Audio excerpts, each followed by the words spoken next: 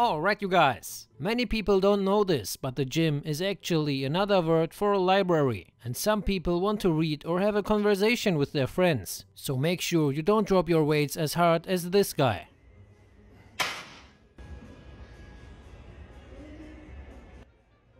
Yes, really. I hope she finds another gym. Someone call the police and arrest him for banging the weights too hard and for disturbing the public peace. In this gym there is a rule written on the mirror, and it says please do not drop the weights on the floor. When she re-racked her weights, the barbell dropped on the floor, and the gym employee immediately called her out for that. Excuse me, can you read? I didn't drop the weight, I dropped the ball. How much does that weigh? There's no weight. Close weight. There's no weight. I weigh something, am I weight? Yes. Everybody wanna be a bodybuilder, but don't nobody wanna sacrifice his phone. This man is training his arm and his thumb at the same time. He is not strengthening his mind-muscle connection, he is strengthening his mind-Wi-Fi connection. And we go right back to it. Don't be this guy and don't text and lift, just like you don't want to text and drive. I'm gonna get out of here. Or maybe he's not texting at the dumbbell rack, maybe he's curling dumbbells at the texting rack. Every day is thumb day, just 10 more texts and he's done.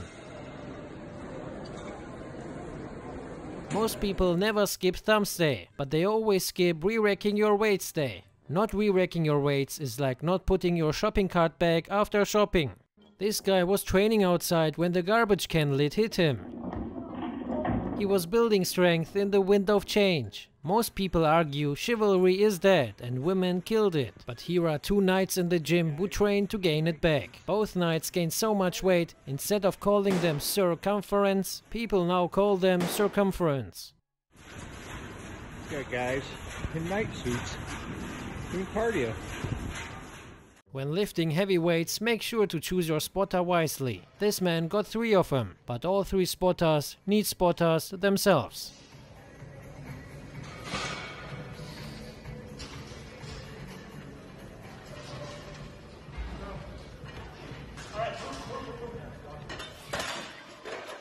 Never skip thumb day, unless you're actually trying to get something done. Someone passed this man a bottle of water, because he's looking dehydrated.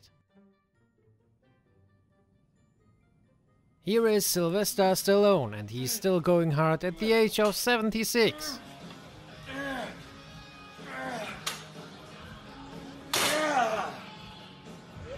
Welcome to the jungle.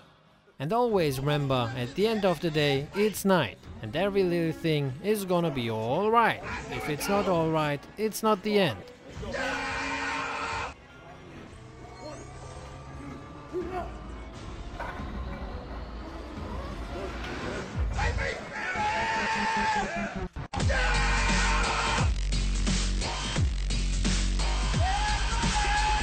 Anybody want to be a bodybuilder? But don't nobody want to live no video.